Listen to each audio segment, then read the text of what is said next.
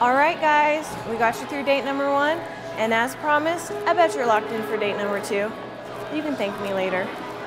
For now, we're back with some more fun that won't break the bank. Look, I don't know a lot about pool, but what I do know, I learned on one of my favorite dates. It was early on, maybe the second or third time hanging out with this guy. We were still trying to impress each other and definitely keep it sexy. If you're asking how this game is sexy, guys, how is it not sexy? It literally revolves around her holding hardwood sticks, playing with balls, and bend over the table while you give her some pointers. Playing pool is one of the best evening activities. If you're getting off work a little late, but you still want to make time for your new special lady, this is definitely ideal.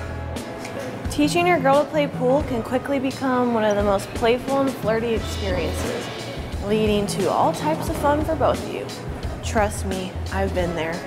Now, a lot of women, including myself at one point, would say that we don't really like to play pool.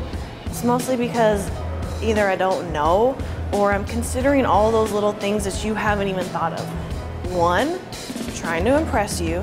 2, you're staring at me in all types of uncomfortable positions. And 3, I'm trying to learn a new game all at the same time. So do what you can to make this feel at ease. Maybe a cold pitcher of beer. Really, whatever it takes. All right, fellas, let's get down to business. Racking the balls. One of the first things, easiest things to learn in pool, right? Well, just in case, we're gonna go over it. So you start, number 1, yellow at the top. From there, super easy.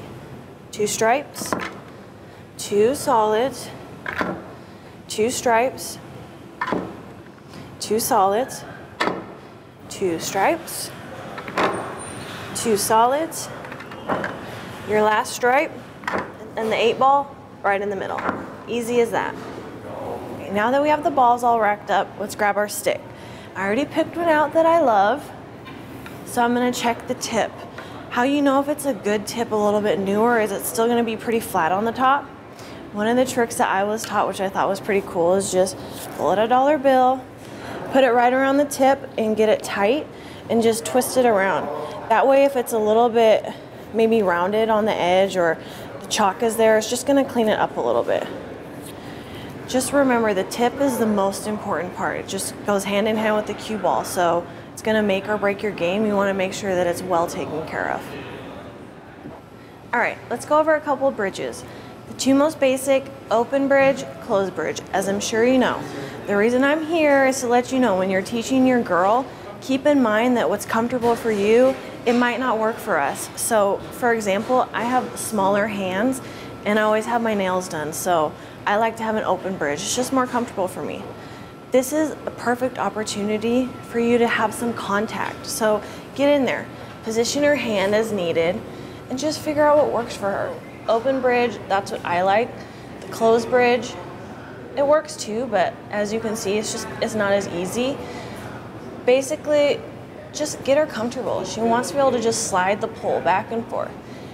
The purpose of this date is to get to know one another in a casual, easygoing setting. It's a full date experience for a fraction of the cost. Just keep it simple, like this guy. All right, let's get some practice rounds in. Let her break and get a feel for the table. Remember guys, this is still just supposed to be fun. It's not about showing off or anyone always winning.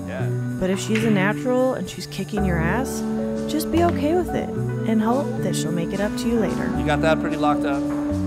That one's pretty locked up.